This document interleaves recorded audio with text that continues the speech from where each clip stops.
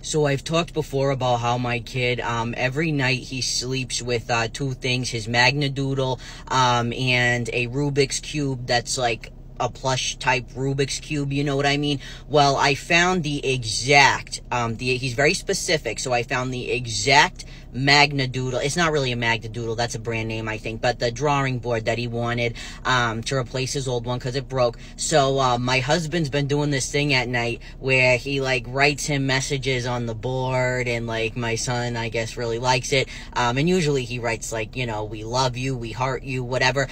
So last night we're both there tucking him in bed, and my husband's like, watch this, he loves this, and he takes the Magnadoodle and he writes, we love you, like for a good night message. And then so my kid takes the board and he's scribbling, he's like, and I'm like, oh my God, he's gonna write a message back. And I was thrilled because my kid, although he is like an affectionate kid, he is not like one to say things like I love you. Like he's literally said I love you to me maybe 4 times in my whole life. Like he said it to my husband like 5 or 6 times.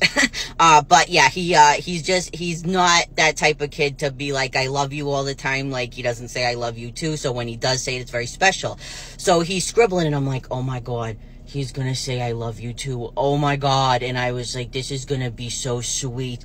So after he's scribbling a message, I get it back and it said, it's 2023. That was the message. It's the year 2023. You know what?